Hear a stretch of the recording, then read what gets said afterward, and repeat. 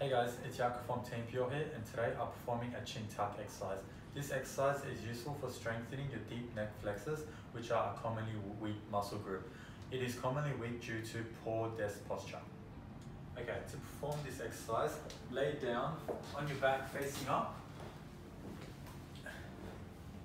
Elevate your head off the table, tuck your chin in, and hold that for about 10 to 15 seconds. And then relax back down. Okay guys, perform this exercise for 3 sets for 5 reps each, holding the chin tuck for about 10 to 15 seconds. And that's all for today. Guys, don't forget to like, subscribe and share for more pure content.